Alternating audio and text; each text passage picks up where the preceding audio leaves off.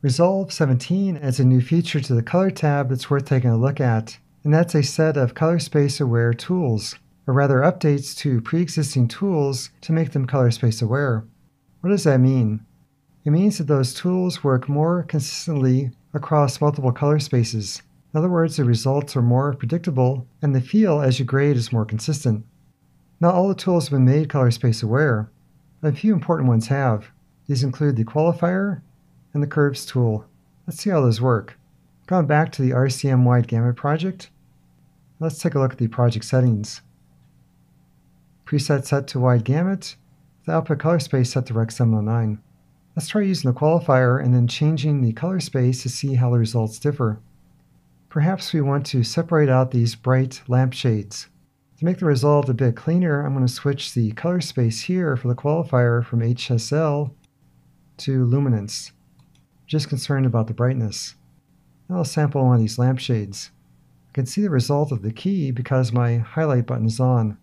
Now just to make sure that I'm keeping the brightest part of the scene in the center of these lampshades, I'll drag the right side of my luminance handle here all the way up to the maximum. Now let's try a different color space. First, let's try another log space, perhaps a camera space. To access the different menus, I'll switch this preset to custom. Then I'll change the timeline color space to a camera log space. Let's try red wide gamut. Before I save, I'll move this dialog down so we can see the lampshades here. And I'll click Save. Some very minor differences along the edges, but overall it's very consistent. Now the median gray in the background that represents transparency does change a bit, but that doesn't affect the key. Let's try another color space. Maybe one that's not quite as large in terms of the gamut. Try an HDR space. Rec 2100 ST2084. Again, I'll move this down, click Save. Again, the background gray changes a bit, but the key itself is very, very consistent. Now, it's not perfect, but in general, you'll find that the qualifier works more consistently with a similar feel across multiple color spaces. Now, of course, if you're already grading, you don't want to change the timeline color space halfway through the project, so this is really just for a demonstration. Let's move on to the Curves tool. In fact, let's try the Curves tool in the HDR space. I'll leave the timeline color space set to Rec 2100, and I'll also change the output color space to Rec 2100. Click Save. I'll go ahead and reset the qualifier. We'll skip over to the Curves tool. Now we're looking at an HDR output, but remember the view here is only an approximation. In order to see the true result, you need an HDR monitor hooked to your system. Now with previous versions of Resolve, in order to make this look a bit closer, you'd have to go to a node and activate the HDR mode option.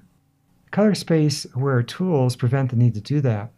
Again, despite that improvement, you'll have to look at your HDR monitor, but at least you don't have to activate that mode. Now in terms of the Curves tool itself, you should find that it's a bit easier to use with HDR material and HDR space. The feel of the gradient should be a bit more conventional, like non-HDR footage. It's always a bit of a challenge though, so give it a try yourself and see how you like it. Now aside from the Curves tool being a bit easier to use with HDR, there's also a new palette right here, HDR Grade. It has a different set of wheels. These are broken into exposure zones, dark, shadow, light, and also a global control. Each one of those wheels has an exposure and a saturation. And all the other options are clustered down here at the bottom. These wheels also have side controls in the forms of these arcs. With the global wheel, these arcs control the tint or the color balance. With the dark, shadow, and light wheels, those arc controls determine the size of those exposure zones. For example, if I click-drag this left handle on the shadow, you can set how large that shadow zone is, and you'll see the result right up there in the view. Now I'm seeing that keyed result because the highlight button is on. I'll reset the shadow wheel. Now let's try the dark wheel and the light wheel. Now if you don't want to use the highlight button, you can turn it off, and then you can preview a zone by clicking on the circular button above the wheel. For example, here's the shadow zone. So that is the area that's being affected when you use a shadow wheel. Here's the dark zone and the light zone. The HDR palette is designed specifically for HDR work. See how you like to feel as you grade the HDR footage. Now this image is looking a bit dark, so I'll go ahead and adjust the exposure here and the saturation using the master wheel. And I can use that in combination with my curves tool. Again, take a look at your HDR monitor and make sure that's looking good. Speaking of HDR, we'll discuss SDR and HDR in more detail and how that works with tone mapping when you have to go from one of those spaces to another. And we'll start that discussion in the next video.